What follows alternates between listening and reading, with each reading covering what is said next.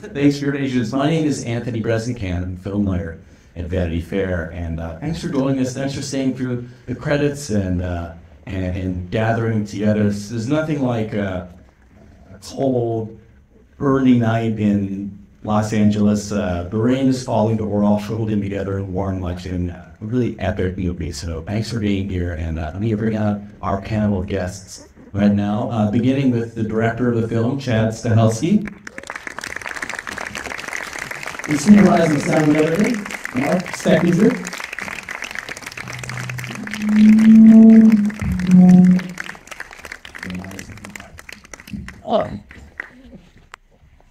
Cinematographer Dan Laustsen. And producer Reddick.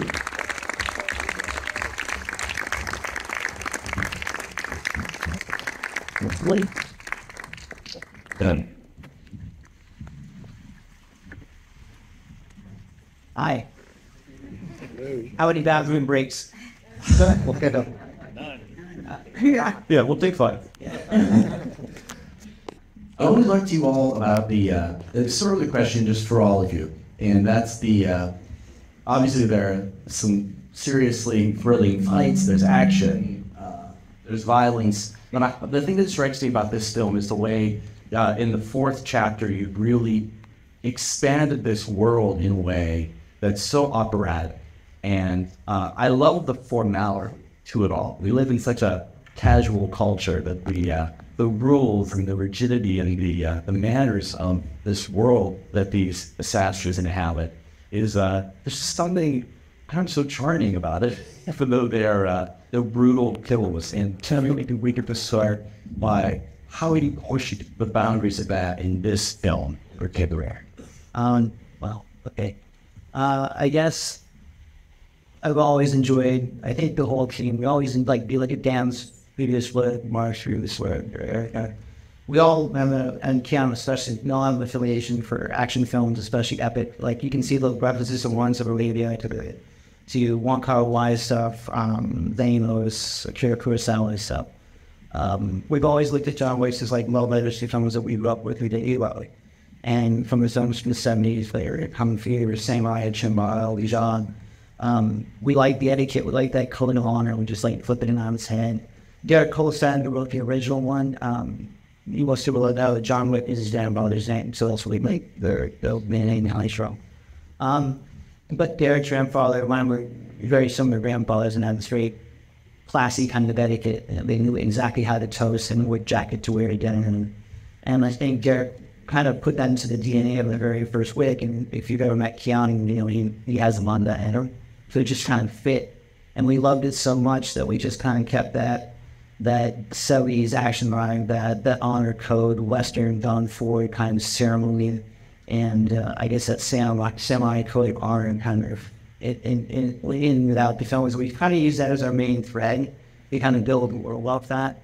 Like Assassin's, we get the coins and the marker and the whole you can't mess with people on the company of the grounds. And we just thought, where a lot of action movies were going to chaos, we went royal order. And I always use that as sort of thing. I think you're right. A provocative reference to live outside the law, you must be honest. Like there's like a... Yeah, otherwise you'll account. But and to answer your question too, so after number 1, we had a strip film made movie we thought, and we're like, they want to see from one in the middle. We later figured since it's not out. That's where I met Dan, and I think I just seen Crimson Peak. And since I was a big fan, Danny did probably Under the Wolf is really, if you guys haven't seen it, it's really cool. And John Bashan going martial arts from Mark DeCosta that I love. And we're like, okay, you gotta make this thing bigger. So to answer their question at number 4, we went to Mark and to Erica, to Kevin Cowell, our production designer, and to our massive stunt team. And we went started to go a bit better. Like when I couldn't try to go bigger, want to do more stuff up, it was going to be how do we dive into the world more? How do we make everything even better? Because it's lighting and the sound and the music. We wanted one of the old box of this one so that, we got to probably the DJ, let's do it like Walker Shots the Way, and something that in Blue House. I think everybody came wonderfully because now you got the flavor of what a John Wick film is. And all the department heads kind of like, Dan's like, we got to change the colors up. We got to put one of these and you got to buff up the sound story. Everybody came in with a lot more, suggestions on this one. So I think it really does an inch more in good work and in field theater, but it's kind of how we're picturing. Mark, what would you say were some of the sound elements that you contributed that added to this Byzantine world? Are there things playing below the surface that may, on a first viewing, elude detection, but it's actually conjuring an emotion in the viewer? Things they're hearing, things they're just with it. Then everything. That's a big tee up, actually. Ultimately, everybody sees John Wick movies as an action film on the surface. Before you get into the detail, on the surface, there's a lot of guns and fights and cars. But there's a lot of subtext to John Wick, and a lot of that comes through the sound. Chad always encourages it. We're enthusiastic about finding new ways to add it. And a couple little examples is in the glass room fight with Keanu and Wick when you first really match off, is that it's like slow down Buddhist chants. They're kind of reverse with a lot of reverb on it. It's got to be silent at the same time. Read something to bed silence into, and so that seems to be an effective way to do it. Can take your cues for what you see and seeing. If there's this nonsense and for jumping in like what exactly brings, Asian, the samurai and martial arts. So it really was an idea to know that. And then, of course, you get into Seaville Blind Sampson. What does he do? He has sound cues throughout the movie. Can't take credit for that in sound, because that was what Chad wrote into the script, and it was all orchestrated by Nathan, the picture editor.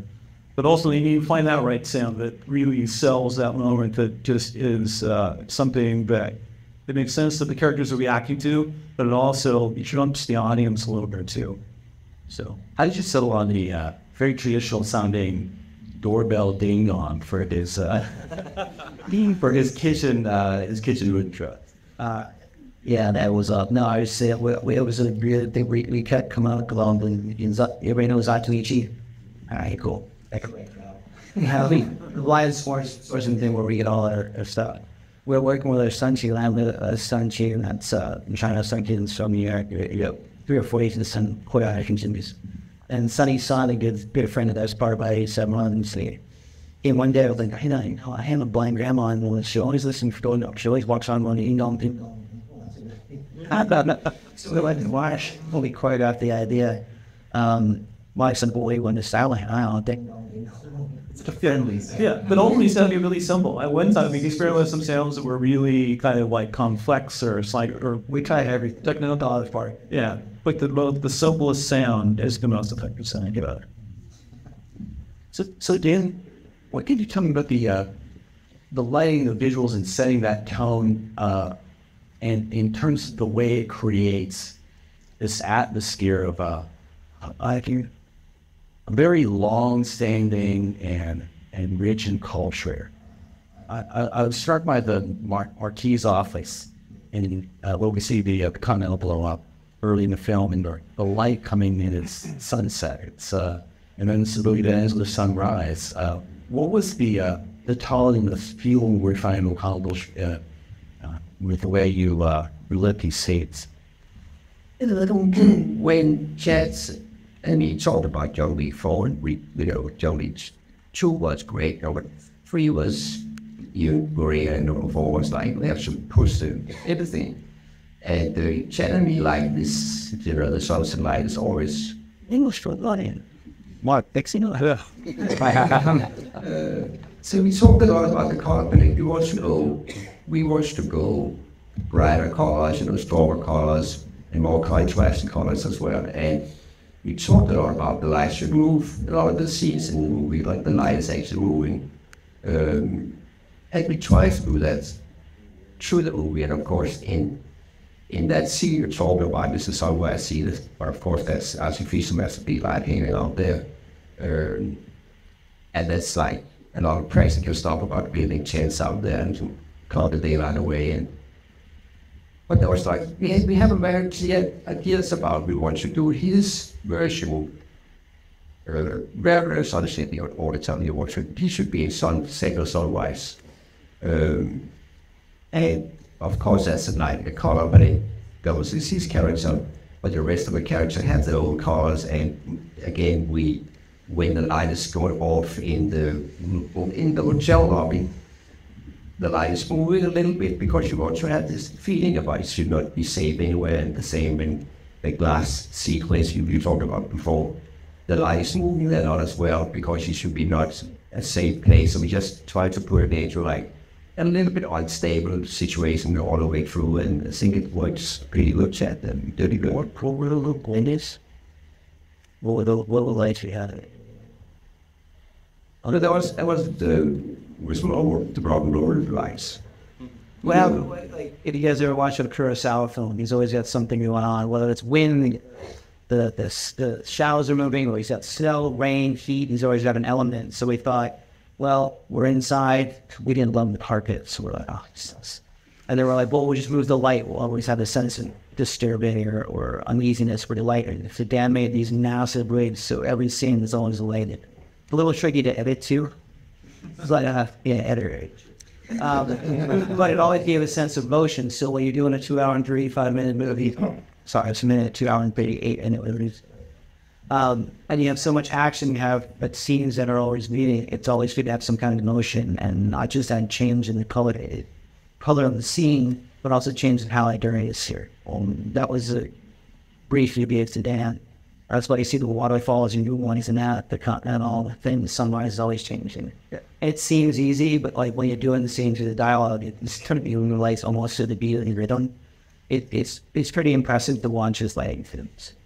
The sunsets and the sunrises too, it creates like a fiery light. And I think the closing line of the film is in heaven or hell. And I wondered if there's like an inferno aspect to that type of light that you wanted people to pick up on that subconscious level. Well, the end sequence in Sanada, that's like he's looking into the future. Nobody knows what's going to happen there, but sunrise is a powerful thing. As he's maybe dying, maybe he's going back, but it's a very positive thing, I think. But you have to talk to Chad about it. Yeah, when you open the movie, he's quoting Dante, like when you see Chad in the Maka Warrior and the board, in the background there's a big image of Janus, the god of beginnings and endings, two breaks thing, two based on it. So we're big in Greek mythology, so in Greek mythology, sunlight is the city when it ends and really the depth or something, so we kind of try to hide in the hidden students and sunlight. I know we shoot a lot of people now. Yeah, I'm kind of perfect. You work on all these films, and you could talk about expanding that world. The universe is ever growing. Dry. The movie coming out, Rina, you got Continental series. What was the challenge as a producer in terms of making this world feel as vast as it does, so that it feels firmly at home?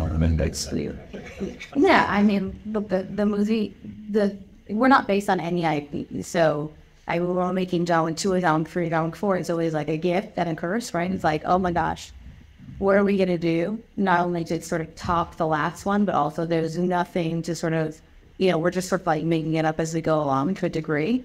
And so each time we make a movie, we kind of like, I think, burn the house down and then all hate each other and need a break and then sort of like come back to it a few months later. I'm like, all right, like, we're a family. We love making these movies and telling these stories, and each movie just sort of like tips the surface of the mythology, right? And it's like, they're long, but we just kind of like, what is the concept? So what's behind the doors? Where did Valkyrie come from? I mean, we set up all of these characters and don't really pay off a lot of it. So and even John Wick's experts. So there's so much to tell. We're always excited to sort of get back to it. I mean, the challenge of John Wick 4, I mean, as a producer, there are challenges, but also like, the movies get bigger, the budgets get bigger, which is exciting, and present its own challenges, but also present a lot of opportunities. So I think on Spoiler, we were excited to go international. That was like our big thing. I mean, we had done Rome, we had done Morocco as like addendums to sort of like the New York stories on 2 and 3. But this one was really the whole, the first time we were sort of like leaving New York. And expanding the palette. So it was like, well, where are we going? Is it Japan, Paris, or like, what are we doing? So those are sort of ideas early on that really pushed the movie to it's a whole another level.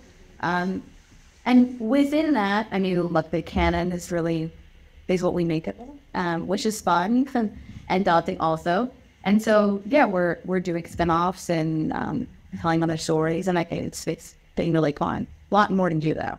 It seemed like in expanding internationally, going global with John Wick, that you also selected backdrops that themselves seem to have, even though we don't know it, what necessarily what it is, they all seem to have their own kind of history. Like you say, where does that door go? When it's this place? Like the hotels themselves seem to have like a vast history. And I wondered if you could talk about creating that atmosphere where the story can have the elderly don't grow up. In our minds, the concepts have been around forever, and we like choosing cities that have deep, long historic roots, like Paris, like Morocco.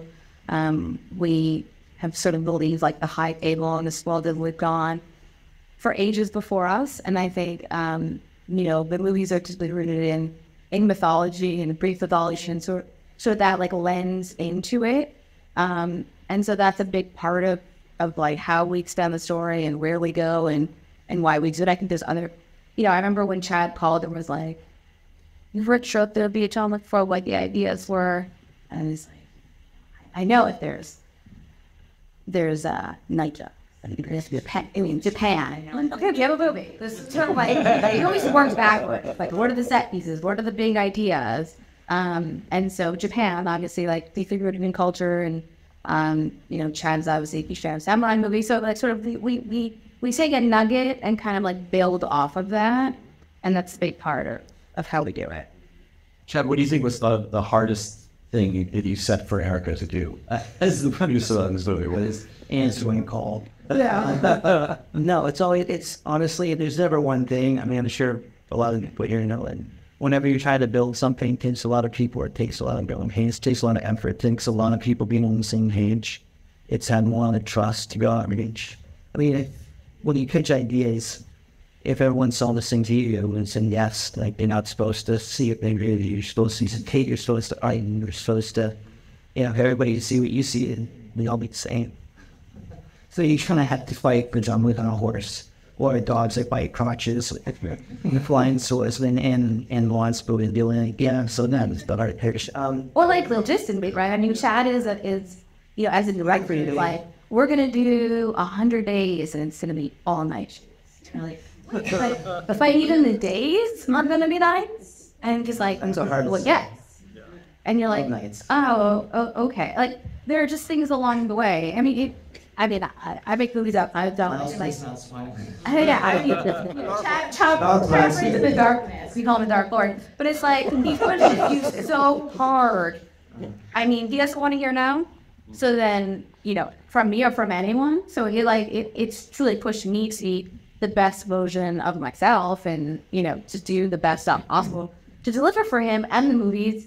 But yes, I mean, pain is glory for him. So that's John Wick. Yeah, I can jump in a little bit too from what I've seen. Talking about the sound, but every department I've gotten to it's like a family after 4 years, or 4 years, I mean 4 funds, and you get to know what other people do, and everybody's really passionate about the franchise and wanting everything they can to add to it. Jeff's great, the ultimate clearinghouse for all that.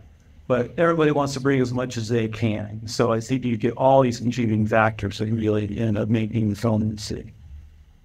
Yeah, and you can clearly see Chad's not saying for everything, if that's like, we have to go all the way, and that's what we do.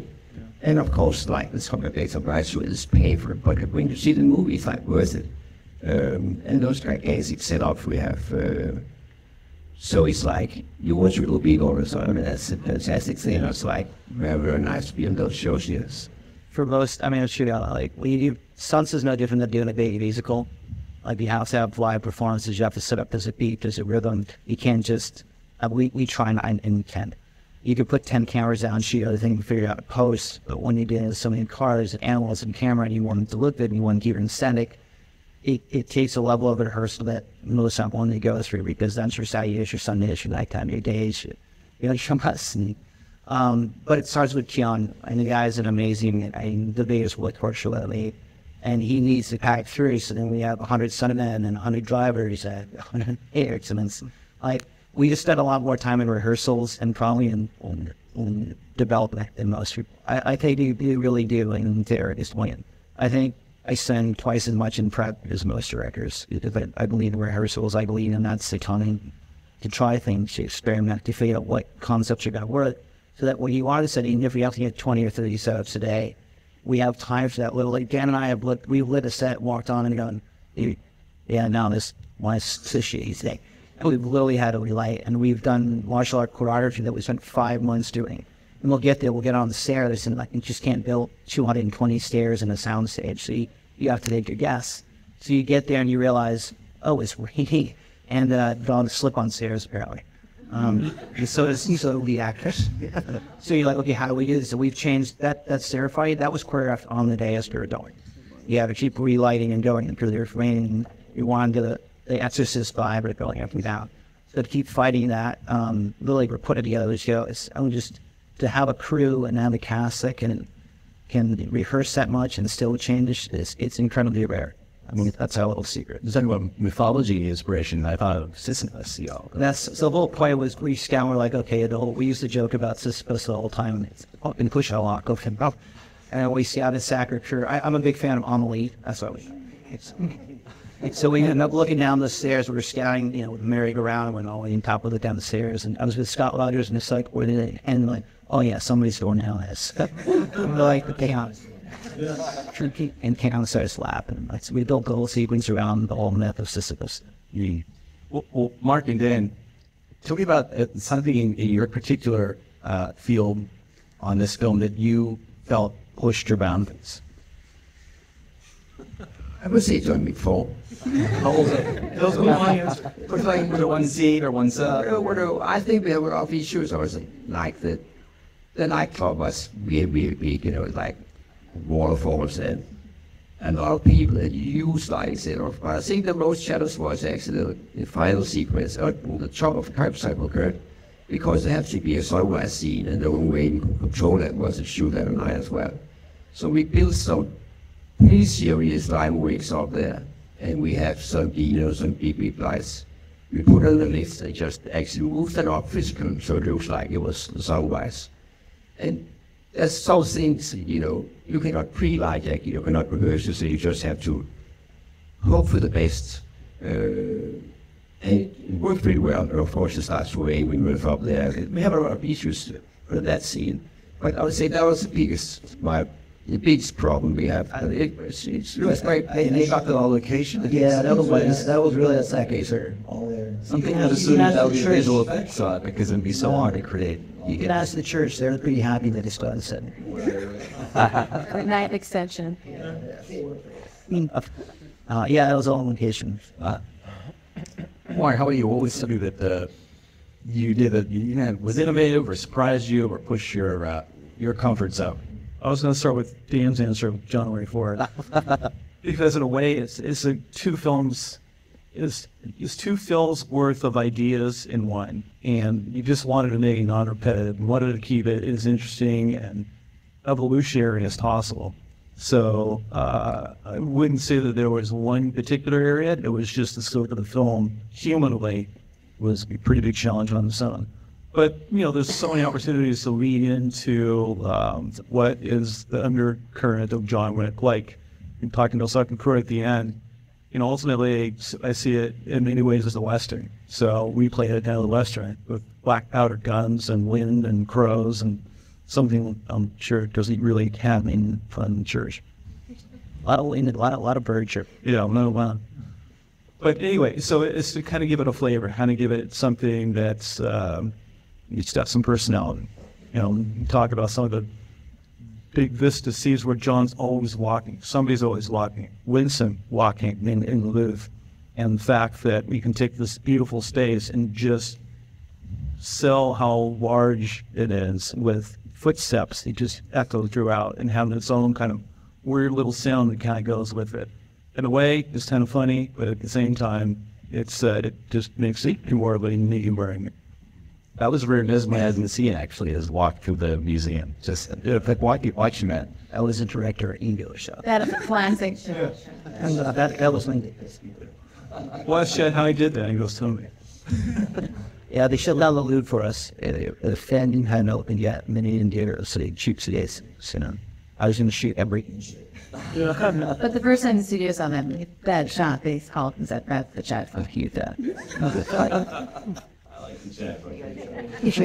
I like that too.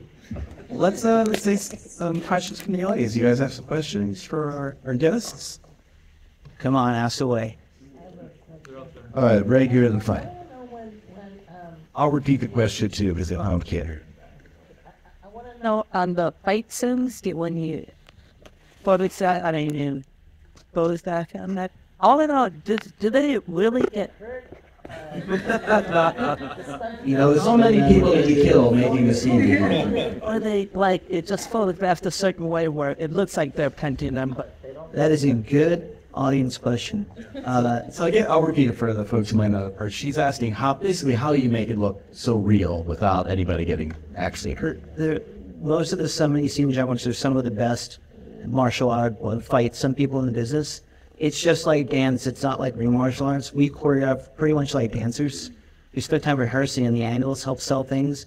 And we wear a special, like, it's small gel cap armor so that guys can make real content.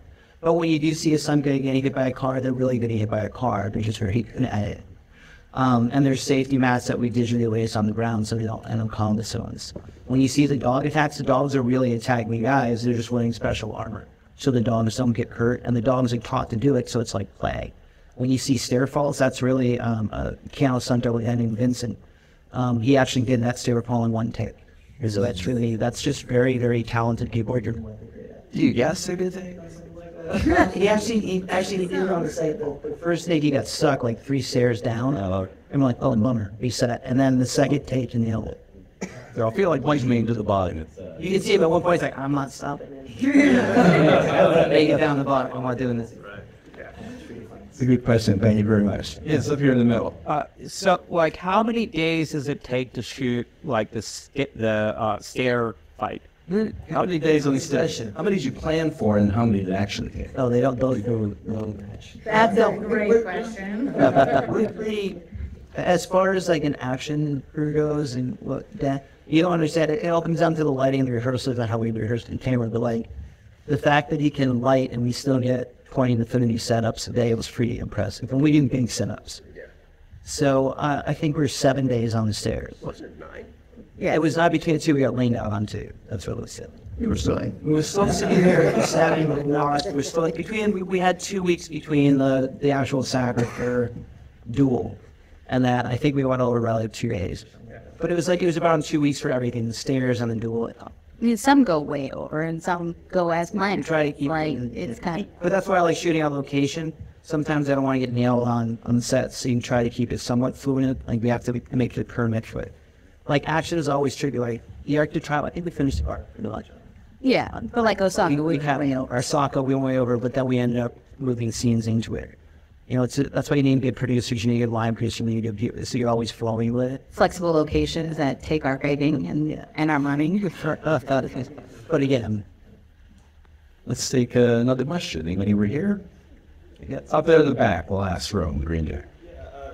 You covered to say that you try to notice 2 things original you stuff you can have the scene for. I was wondering, like, if you do another one of these movies, advanced that where can make movies, are you ever worried about running out of originality or doing for that nature just because? Of course. I don't think it's ever a worry or concern. I don't know. Like I was the kid that was always playing with Play-Doh and drawings. I don't know.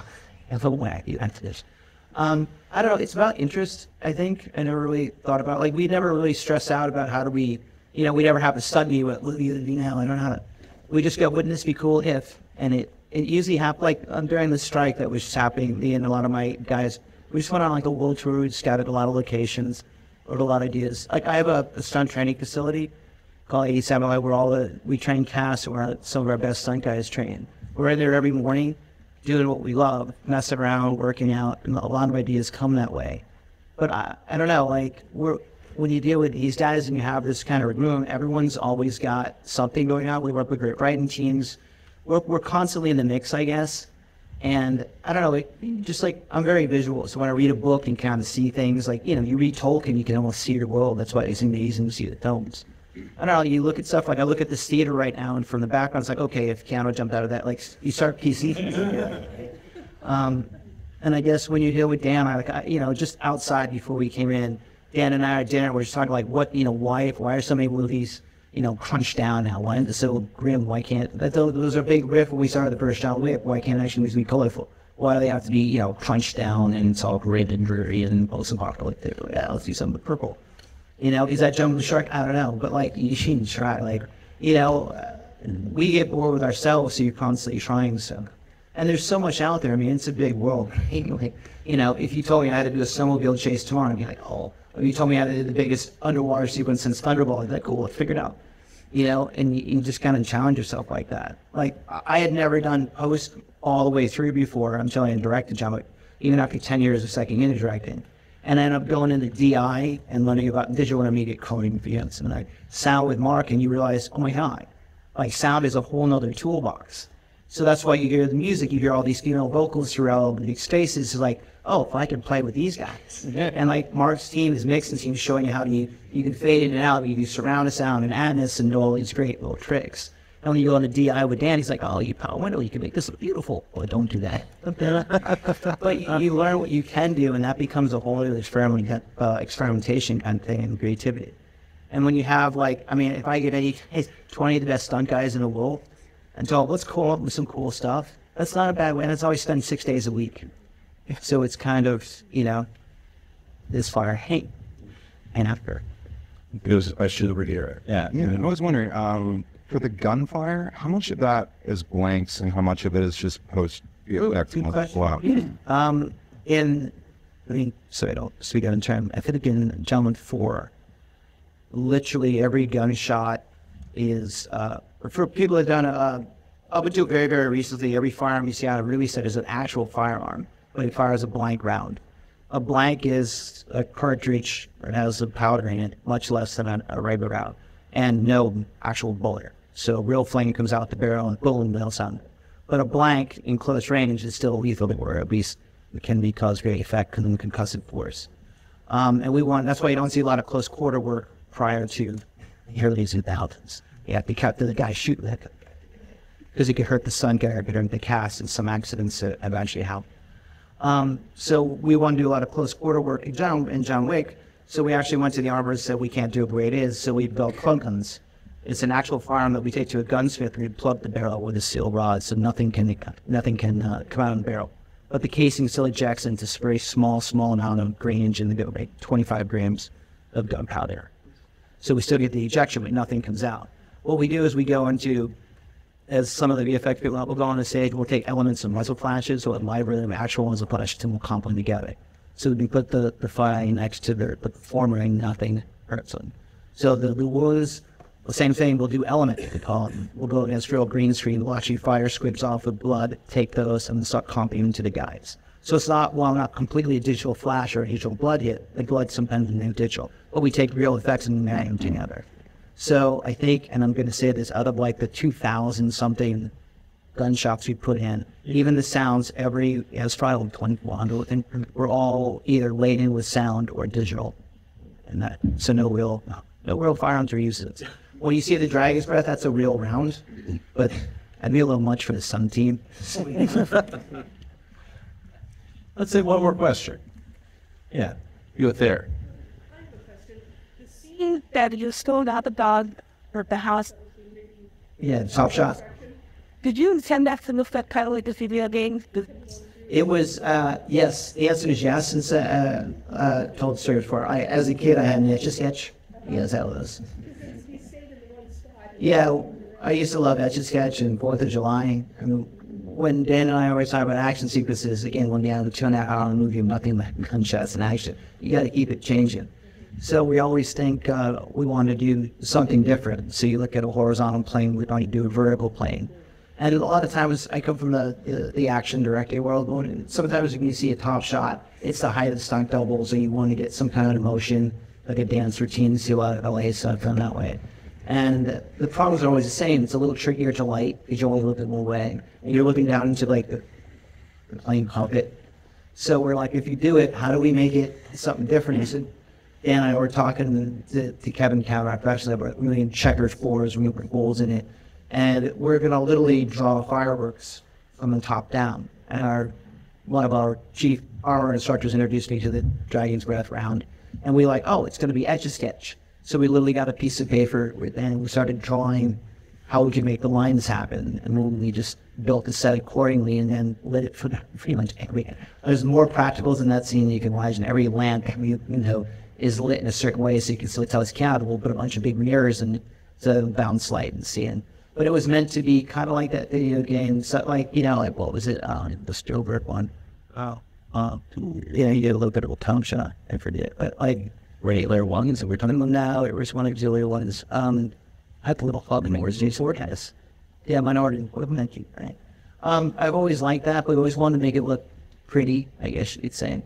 So there's this video game we already started developing, and then a friend of mine is showing me Hong Kong Massacre. This is a very old game that did a lot of Top Shot stuff. And we're like, oh, cool, they got it. They were trying to do like Roman candles kind of thing in a vertical angle. We thought that was pretty inspiring. And again, to the other gentleman's question, you're always trying to challenge yourself a little bit. So how do you want to see things? And our whole thing is how do you make it beautiful? How do you make it pretty? So it's not just, I guess, raw action. The John Wick world is a little pushed as it is. But I think by the fourth one, we're like, I think we can play with it a little. It was Excellent. Well, thank you all for the great questions. Thank you to our panel. Thank you guys. Thank you everybody. Thank you everybody watching. Okay, thank you very much. 16. That's possible.